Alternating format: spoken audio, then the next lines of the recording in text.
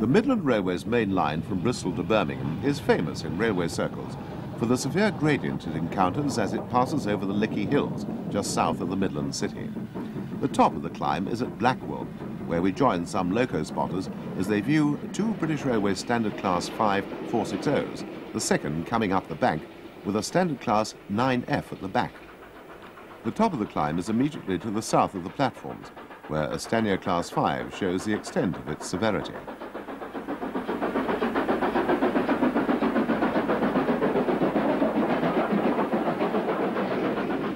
On the back of this train is a Western Region Class 4200-280 tank, number 5226, which dates these sequences after May 1958.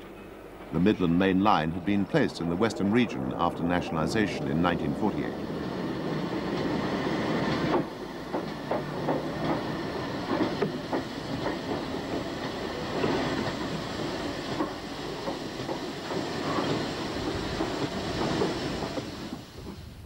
The Lickey Bank starts at Bromsgrove Station, and from the platform can be seen the foot of the bank.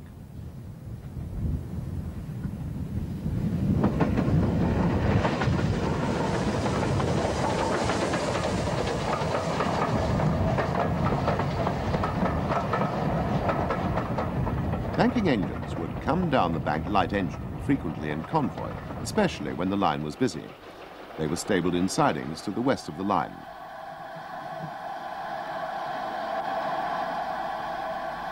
Alongside the big 280 can be seen a Hawksworth pannier tank. These became the standard bankers under the Great Western regime, the 4200 only lasting a short while.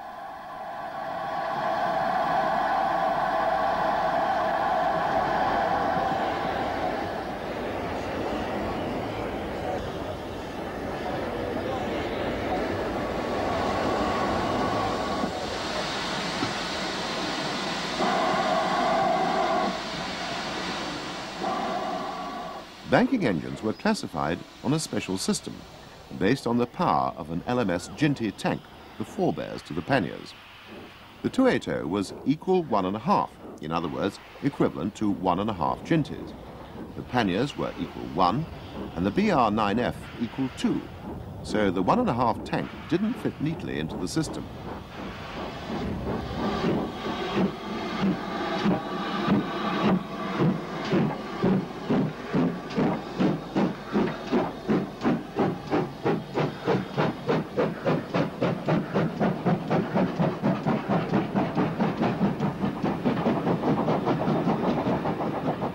The most famous Lickey banker was Big Bertha, a unique Midland Railway 010O, which had been scrapped and replaced in 1956 by a BR Standard Class 9F 210O. This engine inherited Big Bertha's powerful headlamp for buffering up at night. This train has =3 banking power.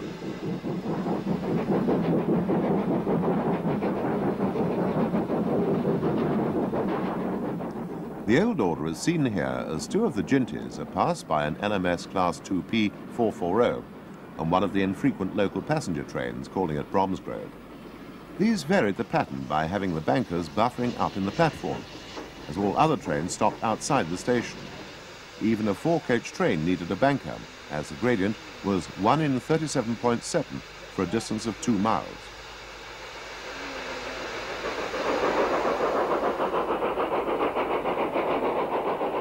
Another 2P climbs the bank with a gas wagon at the back. These wagons were used to deliver gas to railway stations before the national distribution system was installed. On the footplate of the banker, we see the procedure at the top of the bank as the train accelerates away from our Ginty. Banking engines didn't couple up for obvious reasons.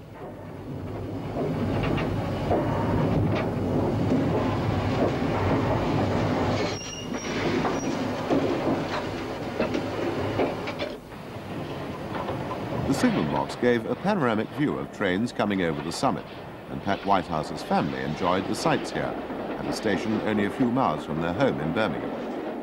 All the railway roundabout programmes were produced at the BBC's Gloucester Green studio in Birmingham, after editing by Pat and John Adams.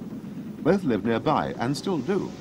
So they were able to go into the studio to provide the commentary, which was given live after one rehearsal. Any fluffs had to be covered up at the time.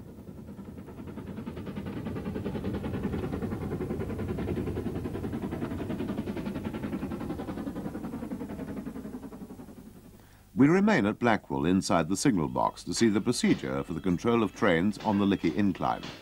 The up line from Bromsgrove was provided with an intermediate block signal to allow two trains to climb the bank at the same time.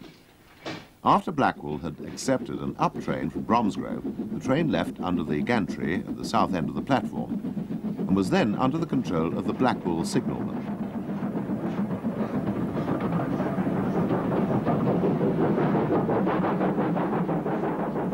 As the train accelerates up the bank, the Bromsgrove starter returns to danger.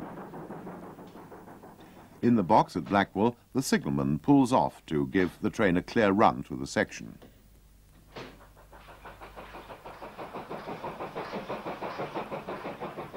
The train is first shown as following train in section as it proceeds up the bank towards the intermediate block signal.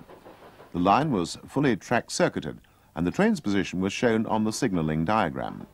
As soon as the train has passed the intermediate block signal, it shows as leading train in section, and the signalman can return the signal to danger and accept a second train from Bromsgrove.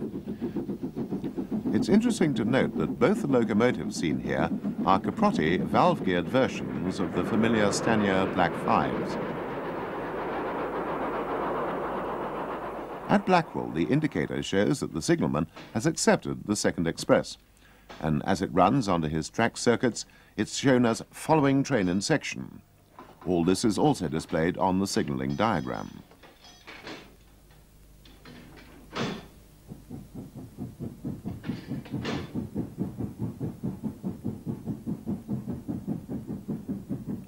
The leading train comes past the box as the signalman looks out to ensure that the complete train with its bankers passes his box.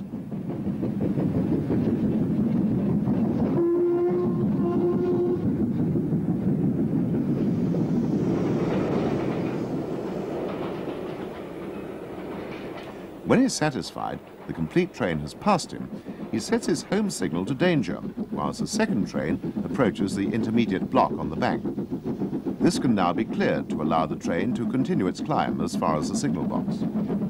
With the banker cleared out of the way, the road can be set for the second train to proceed without being held up, as the leading train will have accelerated away on the level beyond Blackwall, giving a clear run for the second train. The signal returns to danger. The bankers can reverse across to the down line to return to Bromsgrove, watched by the signalman. More than one banker at a time can be signalled in this way.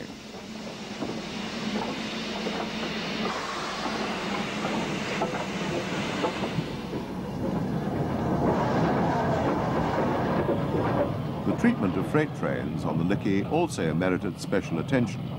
This Midland 4F has just come out of the goods loop at Blackwall and is to proceed down the bank. Note the bankers on the down road.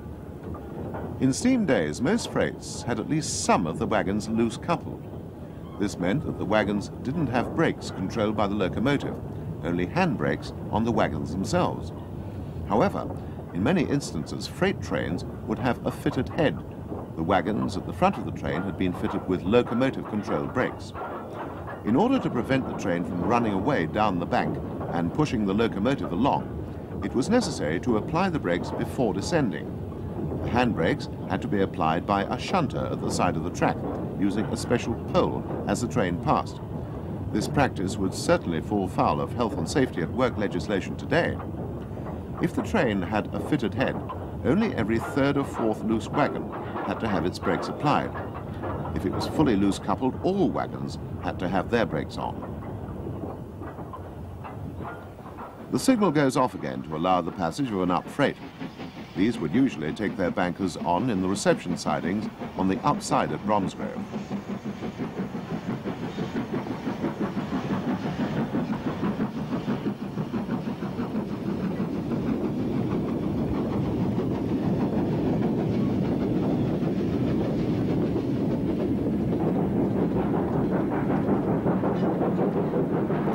Finally, we see a pair of Ginty bankers returning to their base.